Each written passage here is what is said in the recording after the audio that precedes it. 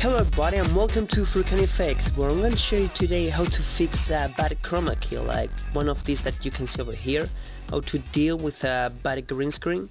And this is something really easy. It's just a simple technique that I developed with this effect that you can see over here called color range, or color range, I don't know how to pronounce that.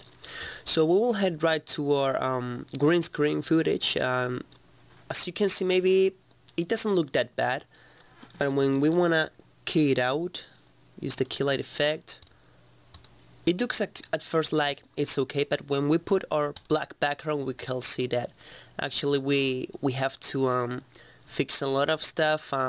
You know, I just want to share with you guys this method that I see really simple and it can really help you out. So the effect is this one, color range, or color range, I have no idea how do you pronounce that. We can drop it in our footage, and first of all you would like to have the transparency on, you know, you don't want a black background, and we will have to click on this button over here and select the color. Try to get it as close as possible to the character, so something over there will be okay. When I say that you would like to have your black background off, is because now we have to get this second color, the second button, sorry, and start getting out of all this stuff that we can see over here. If we have our black on, it will get the color that is between the green and the black. But if we have it or white, if we have like with transparent background, it will just take out the color, so it's much easier to, you know, just having a better result. And so okay, we can get all from time to time, you know, we can just put the black background to see that over here, for example, there's a little bit of noise also over here. Okay, a little bit more over here, and alright, I think it looks okay like that.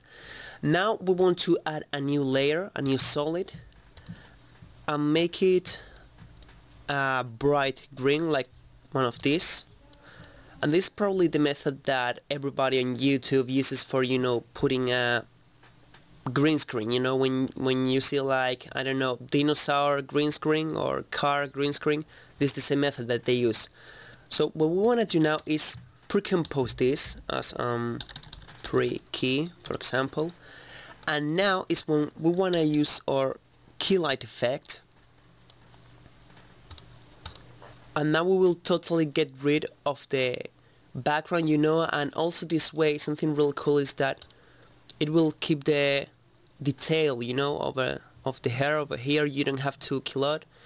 You can fix it a little bit, maybe, I don't know, 10 black, 95, so that, you know, we can get rid of this stuff, maybe a little bit more, just like that. Or if your character doesn't move a lot, you know, you can just go like this, and you have already done a really nice green screen that, you know, it's a method that is never bad to know it, you know. So I hope that you enjoy, that you find this method helpful somewhere, and I also hope that you subscribe and like if you have found this tutorial helpful, and I really hope to see you in my next tutorial. So see ya!